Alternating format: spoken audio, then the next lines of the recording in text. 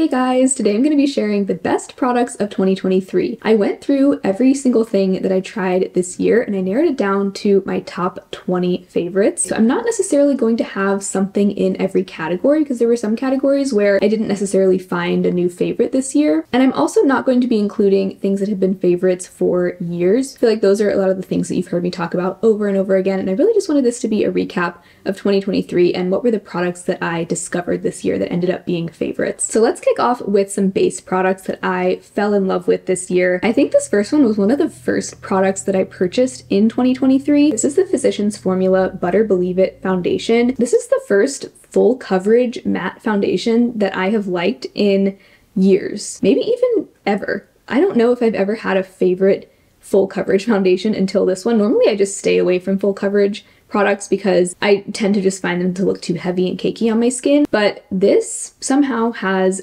incredibly high coverage and a satin matte finish, but really leaning more matte, and has really good staying power while also somehow looking beautiful on the skin. I have some texture, fine lines to my skin, and this is so flattering. I'm wearing it today mixed with the next product that I'm going to talk about, but this is my go-to foundation if I'm filming, if I'm going to be in photos, if I have a special event, or if I just have a lot of things on my face that I want to cover up, like if I'm just having a lot of breakouts. This perfects my skin unlike anything else in my collection. I also will note this does have a strong fragrance. It has that same scent as the butter bronzer from Physicians Formula, that very tropical scent. I smell it as I'm applying it, but I don't find that it lingers throughout the day. Yeah, I'm so glad I discovered this year. Another thing I discovered this year that I love pairing with any foundation is the e.l.f. Halo Glow Liquid Filter. So this is a glow booster. There's a lot of products like this out on the market now, but this is definitely intended to be a dupe for the Charlotte Tilbury Hollywood Flawless filter, which I actually had one of those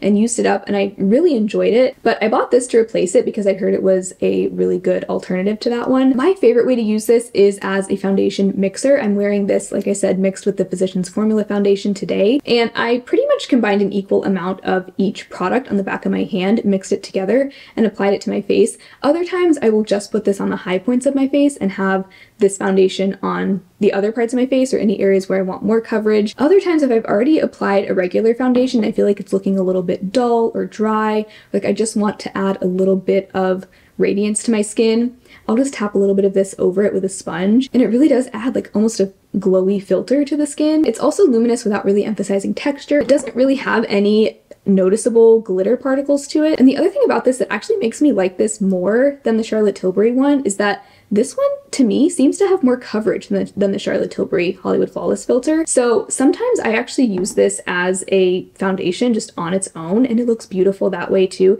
Lately, I haven't been as into like a really glowy foundation, but whenever I am in the mood for that, this gives a gorgeous finish to my face, and it gives light coverage. I would even say it has more coverage than a lot of skin tints do, but maybe not quite as much as like a full-on foundation either. And it can serve so many different purposes in your routine as well. It's one of those things that before I had something like this, I didn't really think I would use something like this very often, but now that I have it, I use it all the time. This next product I also discovered at the very beginning of this year, and I'm almost done with it now. It is the Sigma Color Correcting Duo in the shade Light to Medium. I wasn't sure if I was going to include this in my best of the year, but if I'm looking at all the products I tried this year, this would have to be probably my most frequently used product out of everything. There was a stretch of time there where I was using this every single day. Now that I'm almost done with it, I've been kind of savoring it because this is a pretty expensive product and it comes with so much less product than most color correctors do, and it's really expensive. It retails for $30, and for how little product you get, I don't think it's worth it at full price. But right now, it's actually on sale for $24 on Sigma's website, and then on Beauty Bay, it's on sale for $22, and I do think that's a more reasonable price. As much as I would like to find a more affordable dupe for this, I have never tried a color corrector that comes close to this one, unfortunately. I just love this, and for me, it's a combination of the texture and the shade. I find that a lot of color correctors, for some reason, feel the need to be like so emollient and tacky and like shiny, and I don't really want that on my under eyes. I like this because it is creamy and it does feel a little bit hydrating, but it's very lightweight and it doesn't give you like a super shiny finish on your under eye, and it's thin enough that I can layer it with a concealer and it doesn't feel like I have a ton of product caked on there, and a little bit goes a long way. It's a very pigmented and concentrated formula, so you could definitely use this on its own as well. I like to layer it with a concealer because I feel like that's when I get just like the most perfected under eye possible, but I just wish they would give you more product for the amount you're paying. This next product is kind of the opposite of the Sigma color corrector because it is really affordable and you get a ton of products. So this is one of the best bang for your buck products. The Makeup Revolution Translucent Baking Powder. This surprised me. This really surprised me because before, nothing could touch the e.l.f. Halo Glow loose powder. This I still love as well, but I like the Revolution baking powder just as much. I will pretty much just use these interchangeably now. And this one is a much better cost per ounce than the e.l.f. one because you get 1.12 ounces of powder or 32 grams. And for comparison with the e.l.f. powder, you get 0.24 ounces or 6.8 grams. So you get less than a fourth of the amount that you get in the Revolution one. Now, the downside to this powder is, as you can see, the packaging, it's not the most practical for actual day-to-day use because the cap is super small. It does have a sifter at the top, so you could use just this cap if you wanted to, but you'd only be able to fit really small brushes in here. But I just decanted some of this into an empty e.l.f. loose powder container. That would be my recommendation, is only buy this if you have a container to put it in, because otherwise it's kind of a hassle to use. But this is just as good a loose powder as the e.l.f. Halo Glow. I wouldn't say it has the same glow to it that the e.l.f. one does, but I love this, especially if you like baking your under eyes or if you just like applying a lot of powder to your under eyes so that you can really mattify the area and make sure that everything is set into place. This is great because you can really pile it on if you want to. Like, I mean, obviously there is a limit to that, like within reason. You can pile this on. Sometimes I feel like if I've applied one layer of powder and it's not quite enough, I like to go in with a second layer. And when I do that with this, it doesn't make my under eyes look more crepey or dry. It doesn't give them that super tight feeling. I don't usually like to actually bake my under eyes, but if you do, I would imagine this would be a great powder for that because of that. And it also never causes my makeup to oxidize. You guys, I think I've done it. I think I finally found my favorite bronzer of all time. I don't know if anything could ever replace this at this point, and I bought it just earlier this year, and this is the Fenty Beauty Sunstalker bronzer in the shade In the Sun. It is the lightest shade it comes in. I think I have decided I do like this even better than the Charlotte Tilbury Airbrush bronzer in Fair. The formulas are very similar, I would say. They both have a really smooth, velvety, very easy to blend formula, but this shade is a little bit more rosy than the Charlotte Tilbury one, a little bit less orange. Not that the Charlotte Tilbury one is super orange, but it does have a warmer, like orangey yellow undertone, and this one is a bit more like a rosy warm undertone, and it warms up my complexion, but in the most natural way. It really just works so well with my skin tone, and the formula is so smooth and somehow creamy. Even though it's a powder, it's like a powder product that applies almost like a cream in just the way that it melts into my skin. I just cannot get enough of this bronzer. I think I'm getting close to hitting pan on it as well. My favorite blush that I tried this year, also at the opposite end of the price spectrum. I like that we're going, you know, back and forth from high-end to drugstore. This is the Essence Pure Nude Baked Blush. I think I like this even better than the Milani Baked Blush formula. I mean, I love that one too, but this has such a soft and smooth feel to it, and I usually expect baked products to be a little bit dry feeling, like just when you touch them. I feel like I'm touching this so much, but this is honestly just as smooth and creamy feeling as the Fenty bronzer. Like, it has a very similar smooth feel, and when I touch it, it doesn't make a sound like I'm like rubbing my hand on a brick or something, which I do feel like the Milani baked blushes, they have a little bit of brick vibes, you know, which I don't necessarily mind because, you know, what matters is the way it applies and the way it looks. But all I'm saying is, like, this is just a very luxurious formula in a very affordable product. This is what I'm wearing today, and I'm not wearing any highlighter today. This is really like a blush lighter, which I feel like has been a pretty trendy product of the year, just blush lighters as a whole. This gives just a lovely, subtle glow to the cheeks. Enough glow that I definitely feel like I can go without highlighter, but it's also not so glowy that it looks metallic on my skin. It doesn't look like I put pink highlighter on my cheeks. Next up, I had to give a quick shout out to the Milani eyeshadow primer. This I repurchased this year, so I did have this years and years ago. I loved it, but then I just had other eyeshadow primers I was using, so I never got around to repurchasing it until this year. And this year I tried some eyeshadow primers that I did not like, that I shared those in my like products I regret buying this year.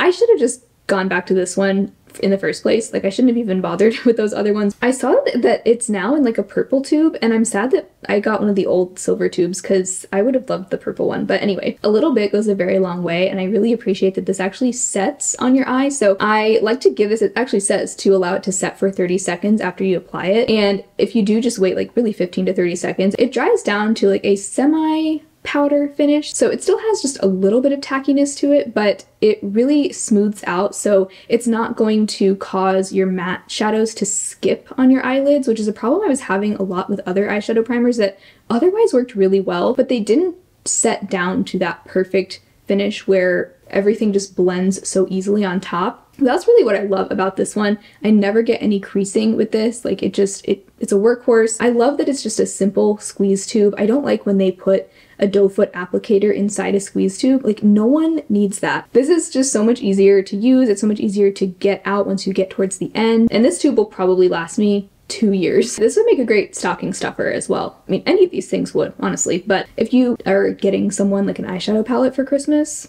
toss one of these in their stocking. This is the newest product that I'm including in this video. Normally I don't include products that I just discovered within the last month, but I made an exception for this one because I have been using it every single day since I tried it, and it has already reached favorite status. And it's the Ardell Brow Glue Instant Lamination Lift. This is what I have in my brows today, and this gives me the look that I have been wanting in my brows for so long. I even like it better than the NYX Thick It Stick It Brow Gel, which I think was in last year's 2022 favorites of the year. This has replaced it. It's a different type of product because the NYX Thick It Stick It was a tinted brow gel that had fibers to it, but it also was very sticky, so it did like glue my brows down. This is just a clear brow glue, and they are not joking with this either. Like, this really does glue your brows into place and keep them there the entire day. I really like that because I have kind of long brow hairs that don't really lay straight on their own. Like, the individual hairs, if you were to like pluck one of them out,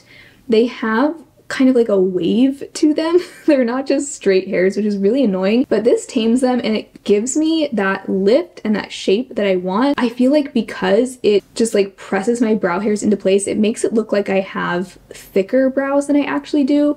And so what I'll do is I apply this first thing, like I'll go in with a primer if I'm wearing one on my face, and then I'll apply this before foundation because it is kind of like a wet glue and it will lift up your foundation if you apply it over foundation. And then later on I will fill in my brows with the NYX Lift and Snatch Brow Pen. I have been so happy with that routine. It's all I've been using in my brows for the past few weeks. Oh, and the key with this is to apply it, and it actually does come with a little tool that has a little brush on one end but a flat paddle shape on the other.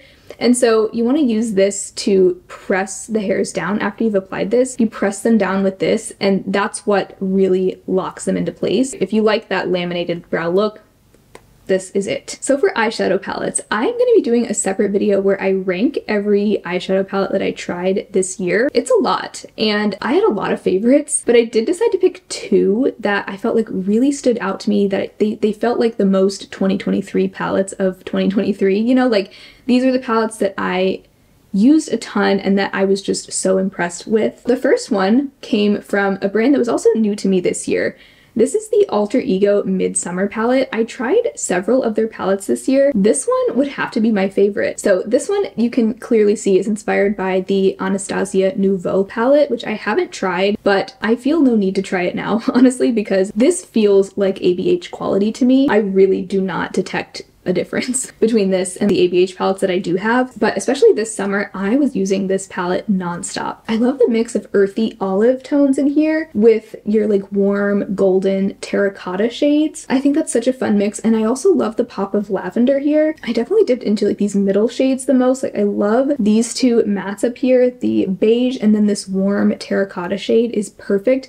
I love it because it's warm, but it's not like just a straight up orange shade either. My favorite shimmer in here is Festival. It's like this duochrome bronzy green shade. It reminds me of an old ColourPop single called Tea Garden. Do they still sell that? I don't know. But it reminds me of that shade, and that is gorgeous with those warm mattes. But then I also love the olive tones in here, the taupes. It just makes me so happy, honestly. Like, the only thing I wish is that this deep brown shade were matte instead of this satin color, because it ends up just looking kind of like a blackish color, but I'm guessing they went with a satin finish because that's what's in the ABH Nouveau palette, so I can't really fault them for that. I do now have an affiliate code with Alter Ego. It's Sarah Rose. I think it's 10% off. My other just tippy top favorite palette of the year, it had to be this one. This is the Nomad Cosmetics Ghost Town USA palette. This was their like Halloween palette launch, but I truly think that this palette works for any time of year. I was actually fortunate enough to try all of Nomad's palette releases this year, and I liked all of them, but I did find that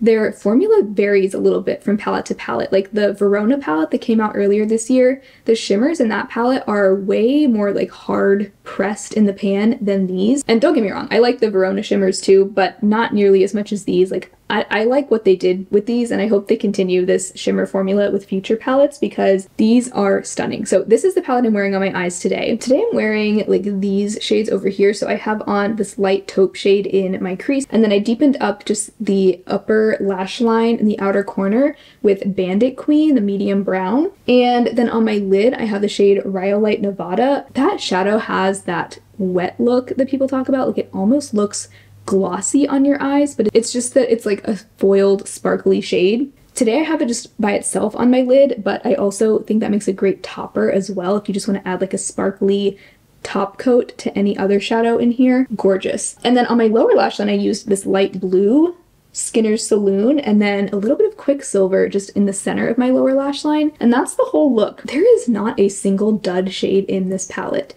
Every shade, like what you see in the pan is what you get on your eyes. And not only that, like the mattes are so consistent in here. Like you don't have to fuss with them. They don't get skippy. They don't get weird in the crease. And the shimmers in here are like a squishy powder. They're super foiled, sparkly, really, really special shades. So the quality really could not be better. And the other thing that makes this a favorite for me is the versatility. You can do so much with this. There's a lot of color in here, but it's a lot of muted colors.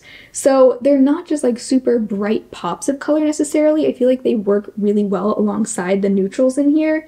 And they're kind of earthy, especially these greens. Like they still look like very natural colors. I feel like it makes it really easy to dabble in color if you aren't used to wearing a whole lot of color to your eyeshadow looks. And also, so many of the shades in here are really unique. Like the greens, especially these two matte greens, are different from any other greens in my collection. I love this like dusty denim blue. Nomad would also have to be one of my favorite brand discoveries of 2023. Yeah, I was so impressed with this palette. I really hope they create more with this formula because it is just like, I feel like they've perfected their formula now. I do also have an affiliate code with Nomad. It's also Sarah Rose. And just so you know, just because I have an affiliate code with these brands, it doesn't influence whether or not I talk about them. I would be talking about these even if I didn't have an affiliate code. But if you're shopping on either of these brand sites, feel free to use those codes and get some money off. A couple of single shadows I discovered this year. First one, I had to include the Hard Candy Eye Def eyeshadow stick in Stoned. I used this so much this year. This is very similar to one of last year's favorites, the e.l.f. No Budge eyeshadow sticks. I find the formula very similar. I just love this color for a really natural one and done look. This also happens to double really well as a contour stick for me,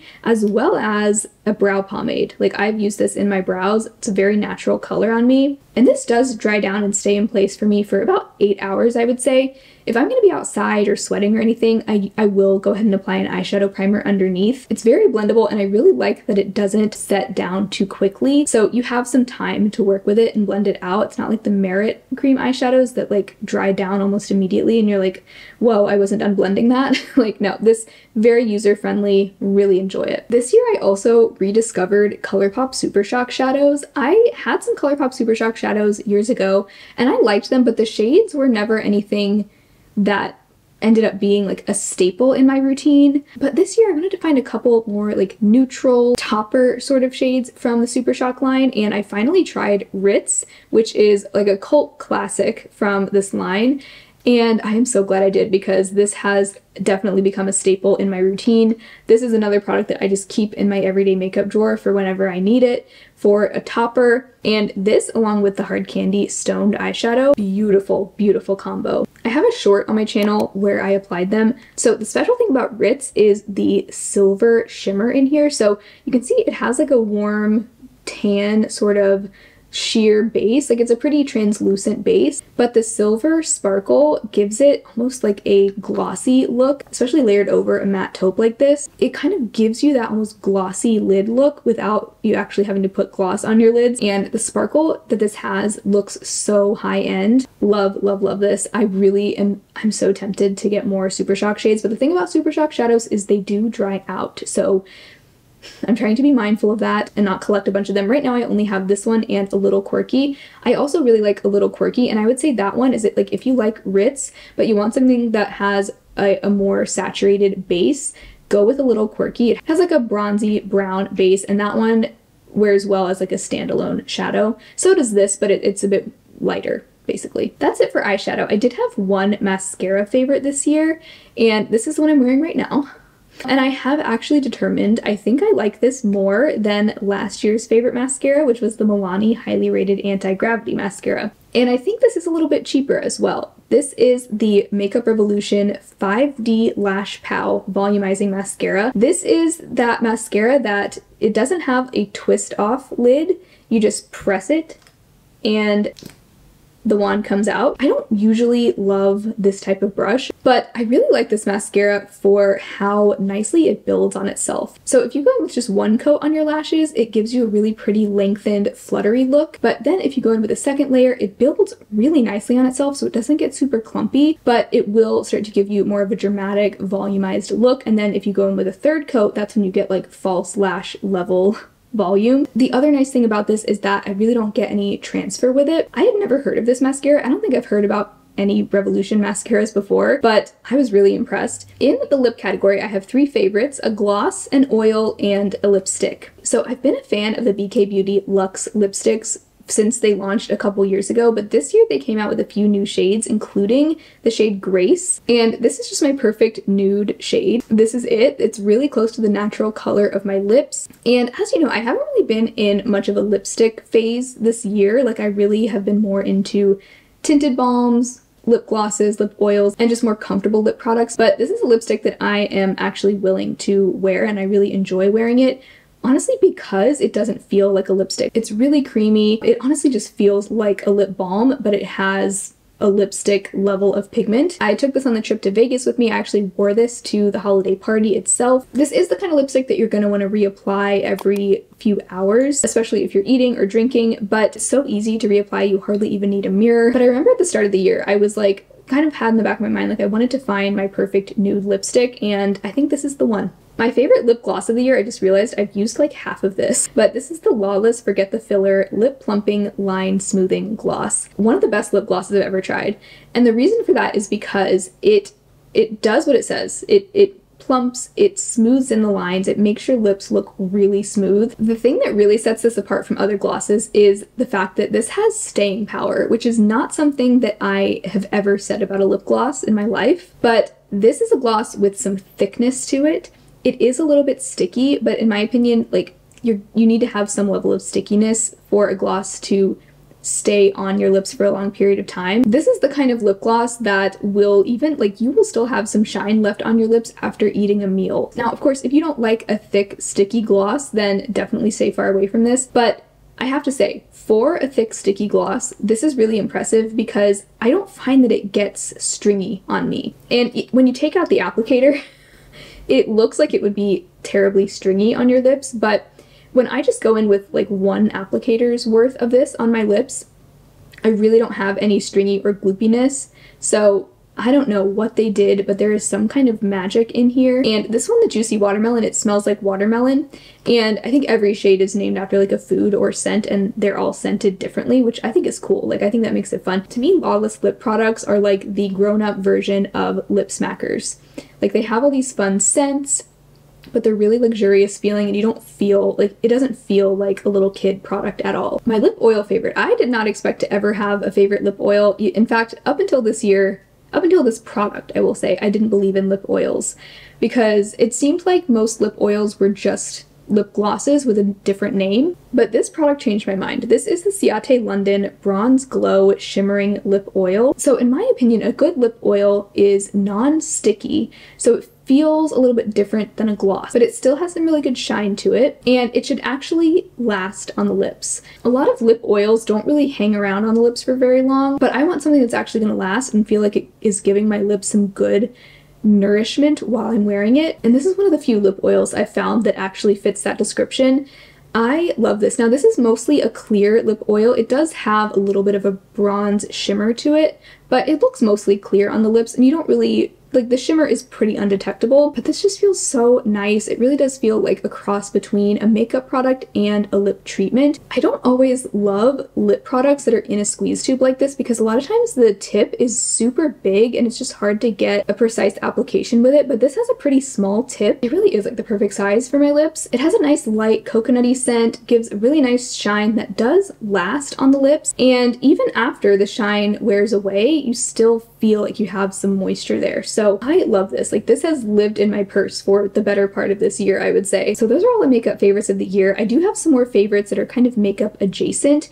The first one is a lash serum, and I feel like I've hardly talked about this on my channel, but I'm almost done with this tube, and I really do feel like this works. This is the Ordinary Multi-Peptide Lash and Brow Serum. I've been using this since April. Before this, I was using the Kosas Lash and Brow Serum, and I like this one a lot better. The Kosas one would give me like these flakes in my lashes, which I didn't like. This one doesn't do that. It has a very thin, like oily serum consistency and a nice brush tip. So I will just brush it across the lash line, and then lately I have started putting it in my brows as well just to see, and I definitely feel like my brows have been filling in faster than they normally do, and the hairs have been growing in faster. I've even gotten kind of annoyed with some of my lashes because they've gotten so long, especially like I have some in the outer and inner corner that are like so long and they kind of like stick out weird, but I'm like, at least I have all of these lashes now.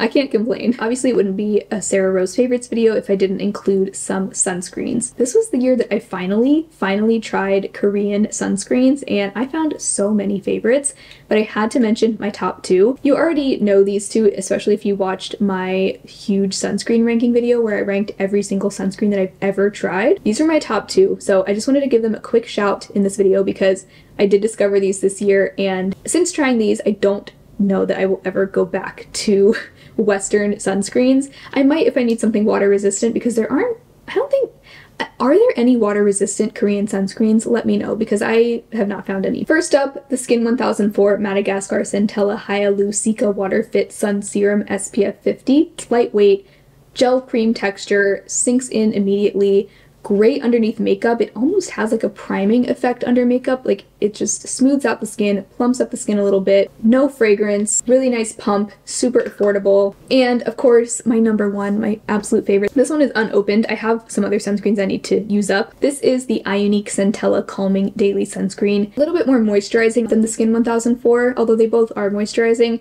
This one feels a little bit richer without feeling heavy or greasy. It's also really soothing on sensitive skin, which is so nice because a lot of times if your skin's really irritated, it's like the last thing you want to do is put sunscreen on top. This I actually feel like if my skin is irritated, this calms it down and soothes it. Love both of these. I honestly recommend them both. The last favorite I wanted to mention, kind of a wild card favorite, but it is this ring right here, which I am wearing in pretty much all of my videos. This is the Aura ring. I got this, actually Nathan got this for me earlier this year. I've been wearing it all year. So this is a smart ring, and it's not really, I wouldn't describe it as a fitness tracker, more so a wellness tracker. It does track fitness, but it also tracks your sleep, your recovery. They also recently added a stress tracking feature, which is honestly my favorite, I think. I think it's super cool. So throughout the day, it measures your stress levels and it gives you this graph. Like, here's yesterday, it says I had a normal day in terms of stress. I was in a stressed state for a total of 1 hour and 15 minutes, and I was in a restored state for 2 hours. So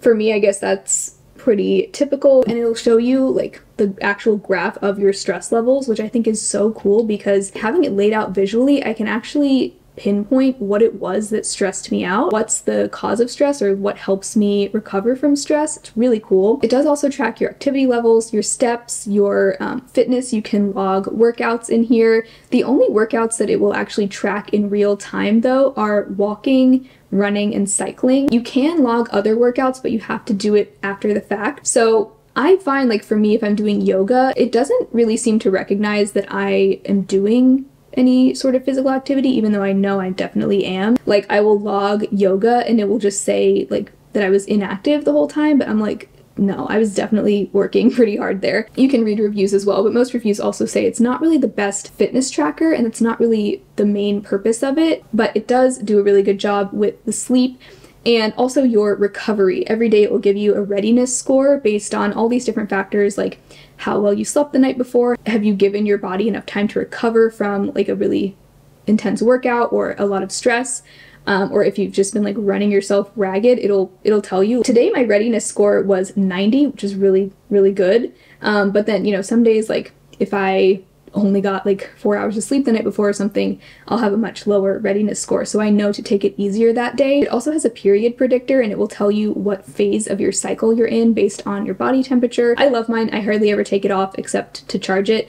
You can shower with it. They have a bunch of different colors. They're all made of titanium, the metal. For some reason, like the gold painted one is like $200 more than just the plain silver, which I find kind of audacious because it's just painted gold. It's not even gold plated or anything. Like, there's no real gold in there. It's the same exact material. But anyway, so I have the Heritage design, which is the one that has like the flat side, sort of like a signet ring, but then they also have the Horizon, which is just a plain circle. And I would definitely recommend getting the sizing kit before you decide on a size, because I didn't do that and I did have to exchange it for a different size. And the exchange process, by the way, was really easy, really fast. You do get one free exchange. The only other thing, you do have to pay $6 a month for the app, so there is that additional monthly cost on top of it. Honestly, I feel like it's worth it because the app has a ton of really cool information. Like, I feel like I've only scratched the surface of what I can get out of this app. They have like guided meditations on here and they're always updating it and adding more features. So I think it's worth the $6 a month, but you know, there is that additional cost on top of it. But anyway, I think it's a really cool piece of technology and I would recommend it if you're on the hunt for like a last minute gift for somebody. I don't think you can go wrong. For some reason I thought, oh, only 20 products, this won't take long, and wow, I've been filming for so many hours now. Okay, we made it till the end. Those were the top 20 products that I tried in 2023. I hope this video was helpful. This was really just a roundup of the best things I discovered this year. As always, everything I talked about will be listed and linked in the description box below, along with any discount codes that I may have for these products. And if you do make a purchase through any of my links, I will earn a commission, which helps to support my channel. So thank you so much if you do. But otherwise, I hope you all have an amazing rest of your day, and I will talk to you very soon in my next video. Bye.